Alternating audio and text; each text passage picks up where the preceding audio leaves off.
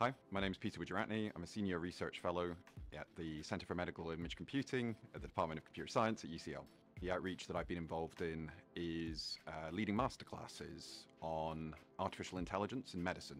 So we're definitely going to be continuing with the masterclasses and going to sixth form and technical colleges. They involve communicating your research. In my case, I've been talking about how AI can be used in medicine to help doctors make better judgments in terms of what disease a patient might have and how it might progress. What we're also going to be doing this month, which I'm quite excited about, is some work experience.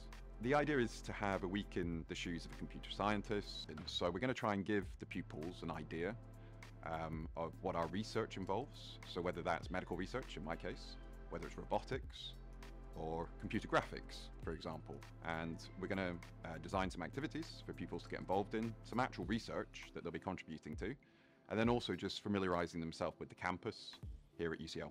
So university students can get involved by volunteering to do outreach. And for example, they could give a masterclass on their research. It's a great way of communicating what we do and getting pupils excited about computer science. So pupils at the schools can get involved really through their teacher. The teacher can get in touch with the Centre for Engineering Education here at UCL. There's a website, you can search for it and just get in touch with us via that.